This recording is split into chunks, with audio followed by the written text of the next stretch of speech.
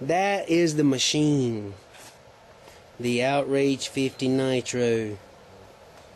Yes. Who is your daddy? A line. Yeah, this machine fly any way you want to fly. Look at the long boom on it. Look at it. Let me do a little comparison here, people. Let's see. Alright, we got a T-Rex 700 and the Outrage 550. See the difference in the tail boom length? Boom's pretty long on the 50 Nitro, which actually tracks real good. Tail's got a lot of authority. Just like I say, flies crazy, man. But anyhow, let me walk back over here.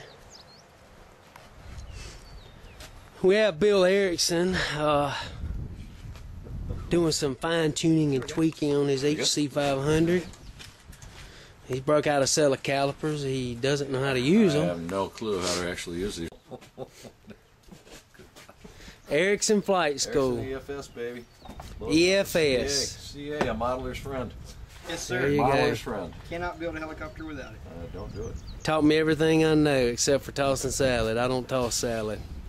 That's I'm a pitcher. I'm not a receiver. Strictly for Tony and I. Okay.